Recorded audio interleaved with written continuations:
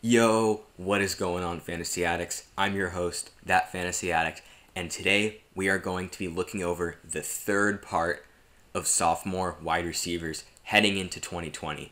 If you have not already seen part 1 and part 2, definitely go check those out before you continue watching this video, because I did order the players around in the assumption that you would be watching the first video, then the second video, then the third video. So it's not completely mandatory, but it will definitely help you understand this content better. Now, if you have already seen both of those videos, then this is the right video for you. So let's hop in to the first player up. So our first player is Marquise Hollywood Brown on the Baltimore Ravens. Hollywood Brown did not participate in the NFL Combine because he had surgery prior to the Combine, so it wouldn't have been healthy for him to participate. However, we know from watching his college film that if he were to participate, he would have had one of the fastest 40 times amongst wide receivers in his draft class. We can also see that last year he was ranked 102nd in snap share and 73rd in route participation. That's pretty good because he was able to produce a lot in those very limited snaps that he had. So for the rest of this season, as long as they use him more than they did last season, he should be putting up a lot more production. He was also 13th in red zone receptions and total touchdowns. This is good because he was definitely able to convert a lot of deeper balls into touchdowns, whether they were long passes or they were slants and he just took it to the house because of his speed. But they also used him in the red zone a pretty good amount, and we do like to see that mix so we know that he can have consistent touchdowns throughout the season. He was also 44th in drop rate, which is very relieving to know that we're not going to have to worry about drops this season. It's something that a lot of rookies struggle with, but he did not, so we don't need to worry about dropping balls this season. He was also 8th in fantasy points per route run, so he's one of those guys where even if he has a game with only 4 or 5 targets, he can put up a lot of fantasy points on those targets because of his speed. He is able to take any pass from his own 20-yard line all the way to the house for double-digit fantasy points. He was also 6th in quarterback rating when targeted. Even though Lamar Jackson was very good last year, he was even better when he was just targeting Hollywood Brown straight up. So there are a lot of things to like about Hollywood Brown. He definitely has a lot of potential, not only on the season as a whole, but with any given target. But there are a lot of things that I am pretty concerned about with him going into the season. First of all, he failed to see over 80% of offensive snaps in the regular season. In any single game, he failed to reach that mark. I know I said earlier that it was a good thing that he did not have a good route participation or snap share. And even though that may be true, it is a little concerning that he was consistently not getting a lot of routes. That's not something that we like to see. We didn't see any improvement as the season went on, like we saw with DK Metcalf, for example, who we recently covered. So the fact that he did not see 80% or more of offensive snaps in any game in the regular season, that is a little concerning. And by the way, he did see 80% of snaps in one single game, but he never saw over 80% of snaps. In addition to being inconsistent in terms of playing time, he was also inconsistent in terms of targets each game.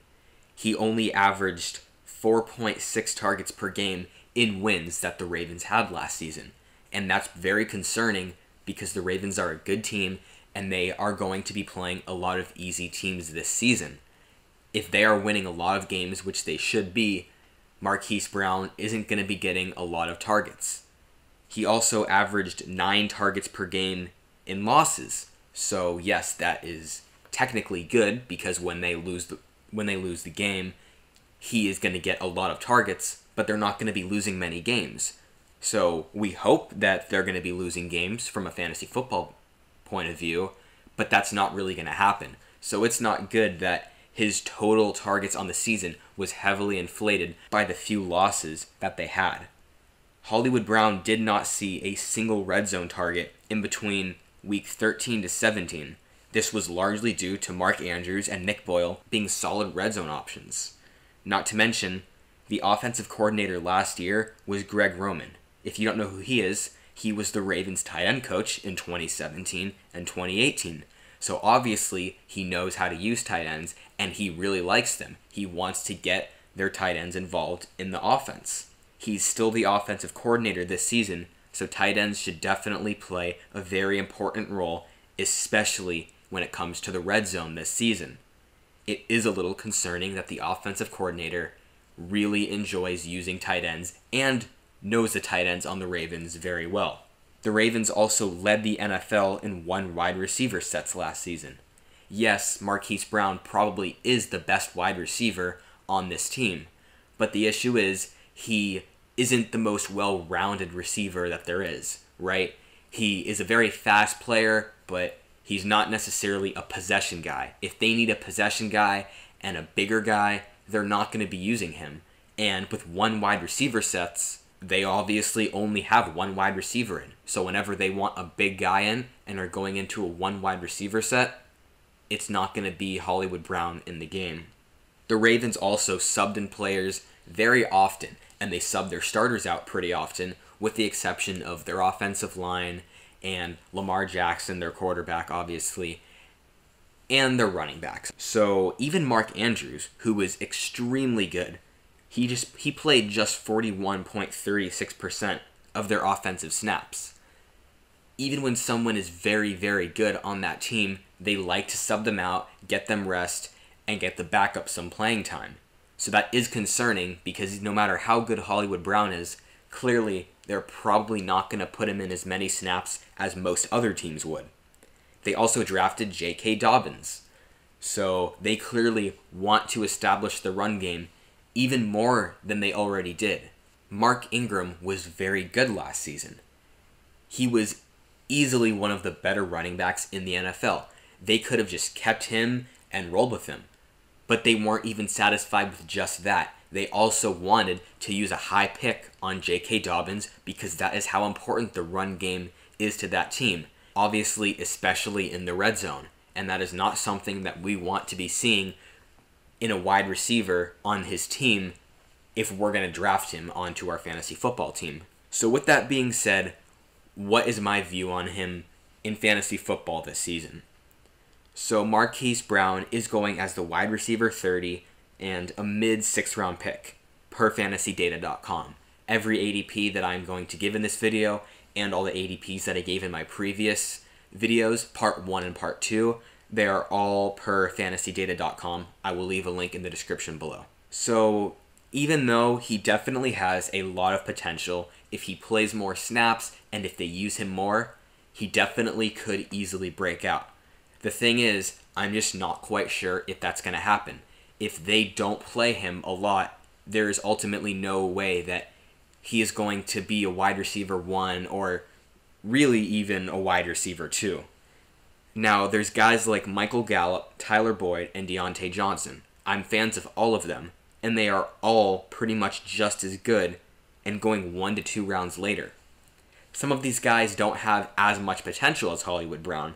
For example, Deontay Johnson. On a week-to-week basis, he doesn't have as much potential, but he has probably more potential to be a value for where he's being taken. Even though he's going to be more of a consistent player on a week-to-week basis, that, if anything, is better than being boom or bust, except for best ball, which I will get to in a second. So in redraft, if Hollywood Brown is the only good receiver left, I think he's okay, but I don't want him in more than 1 or 2 leagues just because of the fact that, yes, he has potential, but I don't think that he is going to reach that potential. In best ball, I think he's a fine pick. I do think people are overdrafting him, but I think he's a little better pick in best ball, even though his ADP is higher than in regular season-long redraft, just regular where you start your players at the beginning of the week and they're locked in. In Dynasty, I do like him more in that format than any other format because I think he's very talented, and on the Ravens, it's not that great of a situation unless they play him a lot more and Lamar Jackson starts throwing the ball more. Yes, that could happen, but I think the situation's not great, and the situation will hopefully get better soon if Marquise Brown goes to a new team. And Marquise Brown is very talented, so in Dynasty, I do think he is a solid pick. Now, let's get into our next player, which is Darius Slayton of the New York Giants. Darius Slayton is very, very fast, right? At the combine, he ran a very good 4.39 40-yard dash. That put him in the 95th percentile. He's also in the 60th percentile for his agility score and the 95th percentile for his catch radius. His hand size is also in the 87th percentile, so all of these metrics are very good. Also, his yards per reception in college was in the 90th percentile, which is very promising. Daniel Jones also looks promising, and Daniel Jones is his quarterback, so I would say that he's pretty important, wouldn't you? Not to mention, Daniel Jones is not afraid to throw it downfield, and Darius Slayton definitely thrives in those situations. He is very fast, and he is capable of running a downfield route, oftentimes just a simple go route, and taking that for a touchdown. Daniel Jones is one of the better fits for Darius Slayton. Darius Slayton also ranked 8th in total touchdowns last season, despite being ranked 73rd in red zone receptions. He also had a 33.3% contested catch rate. That is not great, but it was ranked number 27th last season, which still isn't bad. And it is something that rookies struggle with. Contested catches are not easy in the NFL, and it's one of the biggest differences going from college to the NFL level. It is something that he can most certainly improve on this season, and given that he was in the top 30 last season, I do think that he will make massive strides in that category this season. Not to mention, Saquon Barkley will be there to distract opponents, so he won't always even have to be catching contested catches because Saquon Barkley is going to relieve a lot of the pressure. Not to mention, there is a variety of weapons in this offense, such as Golden Tate, Sterling Shepard, and Evan Ingram. They will all be forcing opponents to pay attention to them. Now, Darius Slayton might be the wide receiver 1 on this team. It really is between him and Sterling Shepard. So even though some guys are pretty good, none of them are that much better than Darius Slayton, except for Saquon Barkley, obviously. But none of the other guys are that much better than Darius Slayton. So the Giants aren't going to be using them a ton, but defenses will still have to pay attention to them because they are capable receivers. Now, I know in my very first video, in the mock draft, I said that I would draft Sterling Shepard over Darius Slayton. However, I think that has changed. It does depend on my roster. If I want a safer player, I will go with Sterling Shepard, but generally speaking, I'm now swaying towards Darius Slayton. So he is my top receiver in this offense for fantasy football. Darius Slayton also ranked 21st in fantasy points per target. That's a pretty good number, especially as a rookie. While he's not someone like Tyreek Hill or A.J. Brown, who is going to take a large percentage of their 5-yard targets into 50-yard receptions, he still is better than most in fantasy points per target. He doesn't need a ton of targets to produce. And that's something that Sterling Shepard, his teammate, definitely struggles with. His fantasy points per target was not as good. Darius Slayton also ranked 10th in production premium and 11th in target premium, meaning that he was a lot more efficient than his teammates and other wide receivers. So he was very good as a rookie, and more importantly, he was better than his teammates, at least the majority of them. So there is a reason for Daniel Jones to really want to target Darius Slayton this season. Something else that is very good for Darius Slayton's case is that he averaged 9.6 targets per game in losses during the second half of the season. So, as a rookie, it definitely takes a few weeks to really get used to the NFL level. So when we look at the second half of the season for a rookie, that is a fair thing to do. For fifth-year receivers, looking at the first quarter of the season, or the last half of the season, or the last 3 weeks, sometimes while there are situations where that is completely fair, a lot of times it's not. But with rookies, you can do that because the first half of the season is really just getting adjusted to this NFL level.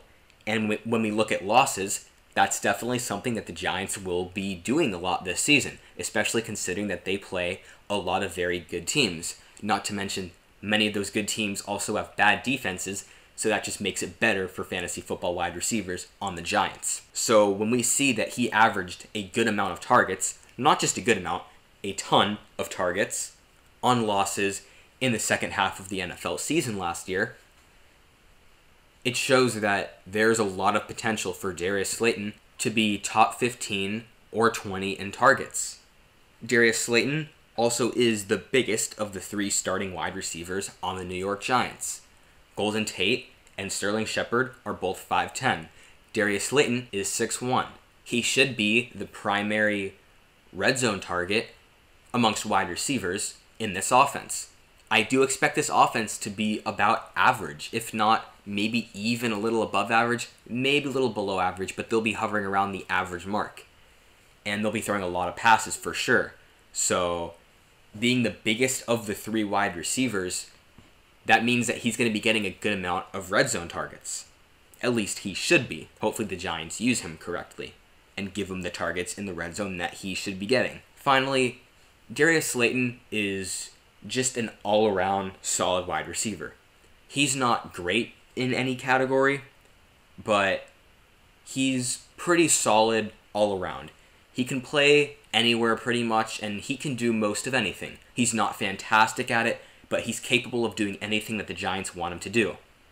So there are a lot of things that I am very high on with Darius Slayton's game, but there still are some things that we need to be cautious of before we draft him. First, the Giants receivers have the 11th most difficult strength of schedule per Pro Football Focus. I will leave a link to that website in the description below. Also, in the 4 wins that the Giants did have, he saw just 5, 2, 3, and 2 targets in them. So yes, the Giants might not be a great team. I don't think that they will be that good at all. But if they happen to be a good team and put up 7, 8 wins, or just an average team in that case, those will be 7 or 8 games that he's probably getting less than 5 targets in most of them. That's not something that we want. He also ranked 97th in true catch rate. So he actually had decent target quality. As you can see, his target quality rating was 18th. Daniel Jones was giving him some solid targets. However, he was not very good with those targets because true catch rate, which says a lot more about who he is as opposed to what his stats put up last year and inflated due to good quarterback play, it shows that he wasn't actually catching a ton of balls that he should have been catching. I know I said being a solid all-around receiver who doesn't necessarily excel in anything was a good thing, but in a way, it is sort of bad. He does not excel in yards after catch, which he ranked 55th in last season. He did not excel in target separation, which he ranked 99th in last season, or contested catch rate, which he ranked 27th in last season. But that contested catch rate number should go up a little bit, so he might be pretty good in that category, but nonetheless, he didn't absolutely excel in it or any of the other categories, so sometimes it might be hard for him to put up really, really good numbers just because there's not a single category or something that he can focus on to put up elite numbers. Finally, there is some uncertainty with how this team is going to do, mainly how the coaches are going to be. New head coach Joe Judge and offensive coordinator Jason Garrett might not use him the way that we want him to be used, or that he should be used, that will get him the most fantasy points. With all this being said, what do I think about Darius Slayton? So he's going as the wide receiver 40 and an early 9th round pick, once again per fantasydata.com PPR ADP. As an early 9th round pick, I think he's pretty good. I do. I think that it's a solid pick, and for a 9th rounder, you're getting someone who you think and you can be pretty sure that will put up some solid numbers. However, it's not just about having a good pick, it's about being a better pick than everyone else around him. And there are guys who are going just slightly before him. These guys are Michael Gallup, Tyler Boyd, Deontay Johnson, Marvin Jones, and even Julian Edelman. All of these guys I am bigger fans of. Depends on the situation that you have, of course. It depends on your roster construction. But generally, I am bigger fans of them than Darius Slayton. If they're all gone, go for Darius Slayton. Absolutely, I think he's great.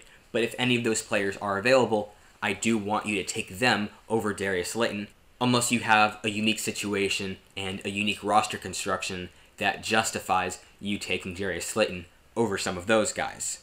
So that's for regular redraft standard fantasy football. In best ball, I think he's also a solid pick. I think he's about just as good of a pick in best ball than in regular redraft fantasy football. Solid pick, but make sure that guys like Marvin Jones and Michael Gallup aren't already taken. In Dynasty, I also think he's solid. It's kind of the same way all around. Solid pick, just make sure that you're not reaching on him, because in Dynasty, a lot of people reach on players who are younger, and even though, yes, it's good to draft players who are young, you don't want to reach for them much above their ADP. Our third and final receiver is N'Keal Harry on the New England Patriots. The new New England Patriots, because Tom Brady is no longer there. We have Jarrett Stidham at the quarterback. Now, to start off our N'Keal Harry analysis, he had very good workout metrics. He was in the 56th percentile in the 40-yard dash, but his speed score, which adjusts his 40-yard dash for his size and compares it with other people about his size, he ranked in the 90th percentile in that. He also ranked in the 78th percentile for his burst score, and he has an 81st percentile catch radius. Not to mention, he also had a 95th percentile breakout age, which is absolutely key for watching out for breakout players and players who are going to be successful in the NFL. Breakout age is very important. His college target share was also in the 81st percentile, and his college dominator rating was in the 89th percentile, and both of those are also very important as well. N'Keal Harry has a good size for an NFL wide receiver. At 6'2", 228, most cornerbacks are going to be struggling keeping up with him in terms of physicality. He's big, and he can push his cornerbacks around. Also, I just love N'Keal Harry as a prospect as a whole. After watching his college film at Arizona State, after watching the few snaps that he played last season as a Patriot, I do really like him, especially in the future for him. Also, he's on the New England Patriots. Whenever you're on the New England Patriots, chances are you're a pretty good player. The New England Patriots know how to identify very good players. N'Keal Harry had 7 targets in each of his last 2 games, including the playoffs.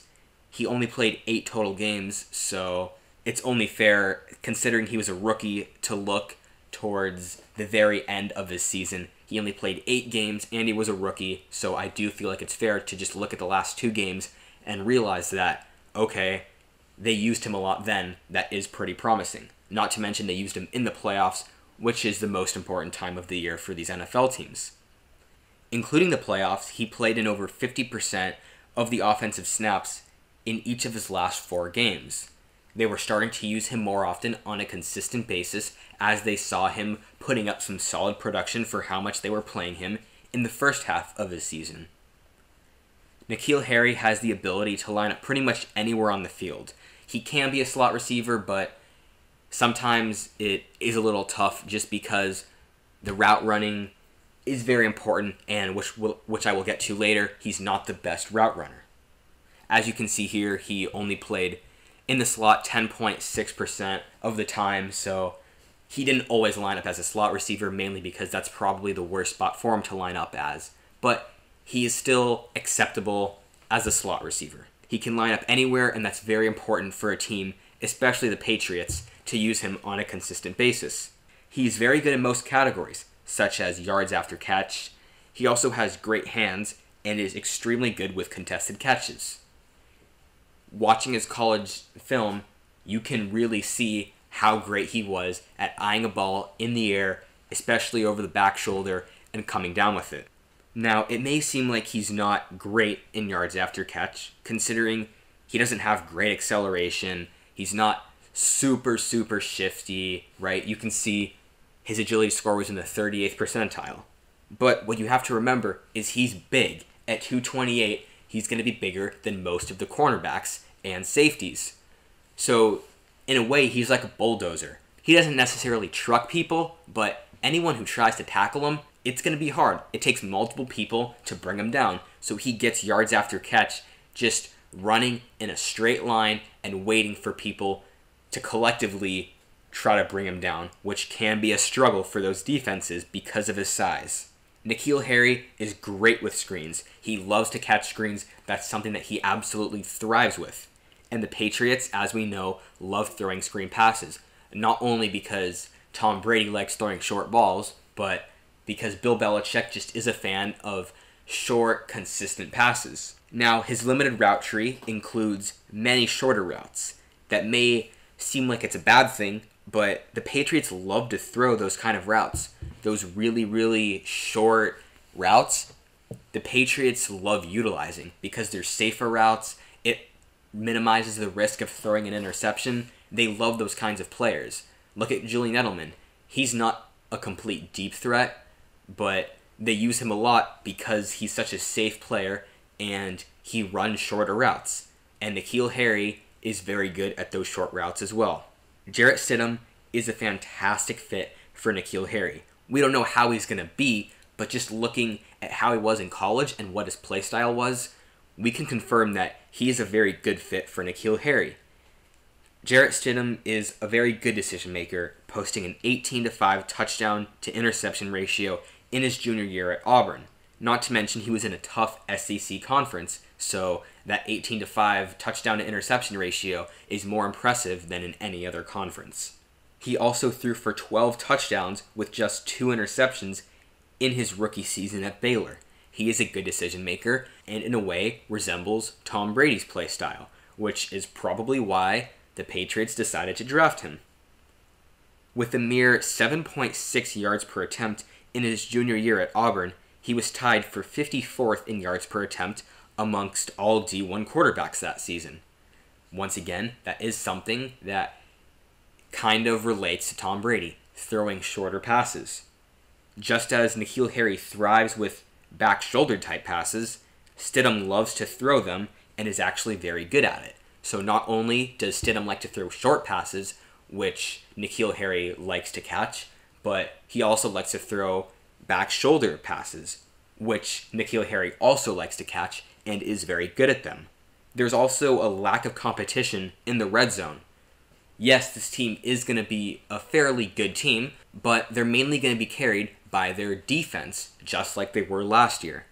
And while there are some solid running backs on this team, when it comes to receivers and tight ends, there's not that many players, especially in the red zone. There's not many bigger guys like N'Keal Harry on this team who are very big red zone threats. If this team is in the red zone a lot, which they could be, considering how good their defense is, N'Keal Harry should be getting a lot of red zone targets. The Patriots clearly liked him. They used the 32nd overall pick in the 2019 NFL Draft on him, and there's basically this idea that if the Patriots use a high draft pick on you, you're good, right? The Patriots have a great scouting team, and they know what they're doing, and considering the Patriots used such a high draft pick on N'Keal Harry, it shows that they're going to use him and that he's a very good player. However, there certainly are a lot of concerns about him going into this season. We barely saw N'Keal Harry play last season. We are completely unsure of how good he actually is at the NFL level. Many of these other sophomore wide receivers we saw play a full 16 or almost 16 game season, and we saw whether or not they were good or if they were pretty bad and seems like they might not have a bright future. We didn't quite get to see that out of N'Keal Harry. We only saw him play about half a season, and he was injured throughout that season, so it is kind of hard to tell how good he was. There's also some uncertainty in this offense. We don't know, A, how good it'll be, and 2, how it'll operate, considering that Tom Brady is not the quarterback anymore. Yes, Jarrett Stidham is a very good fit for N'Keal Harry, at least looking at how they both played at college, but who knows, things could change because things change in the NFL. James White and Julian Edelman are still the undoubted top targets in this offense. They will definitely be taking a lot of the targets, and in James White's case, some runs as well. And these will be opportunities that are being taken away from N'Keal Harry.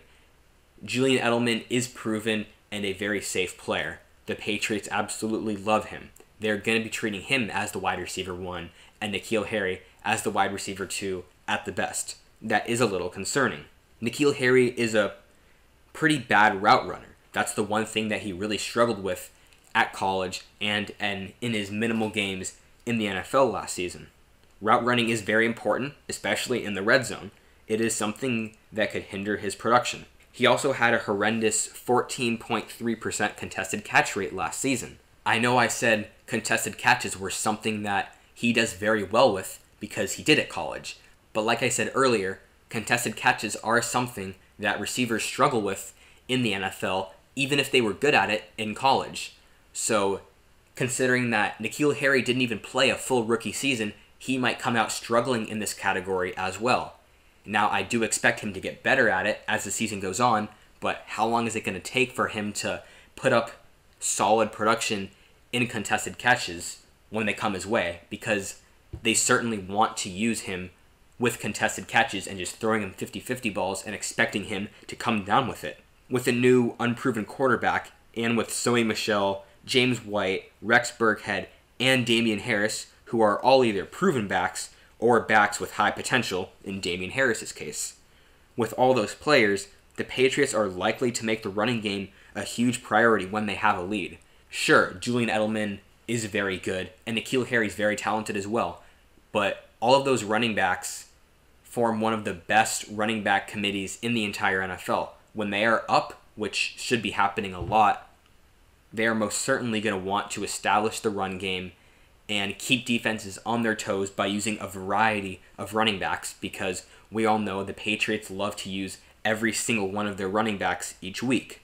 Last but certainly not least, N'Keal Harry suffered an ankle sprain in the 2019 preseason. This caused him to miss a total of 9 games, right? That's over half of the regular NFL season.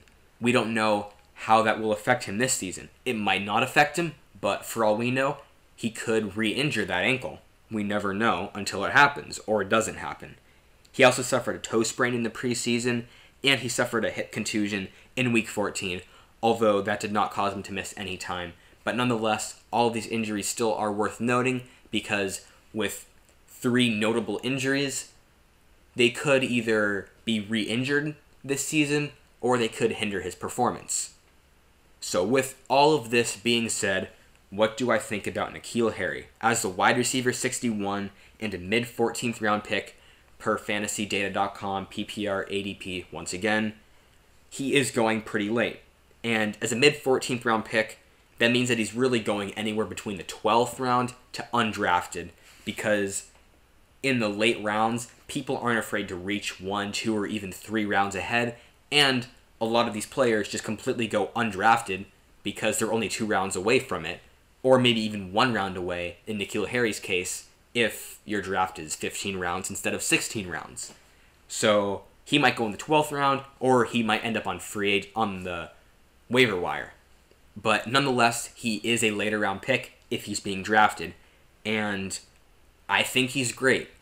Now, if you need someone, just a depth piece, someone who you know is going to get you points, Larry Fitzgerald or Hunter Renfrow are probably better players. Like I talked about in last video, which if you haven't seen, now you might as well finish this video because there's only a few minutes left. But after it finishes, I do recommend you watching the 2 previous videos, part 1 and part 2 of this series.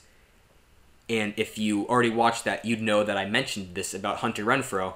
He's someone who is just a depth piece. If you have 2 or 3 very good wide receivers who you can count on, but that's all you have, and you don't have any more depth, and you just need someone to fill in for buys, Hunter Renfrow is a good player for that. Larry Fitzgerald can also do this as well.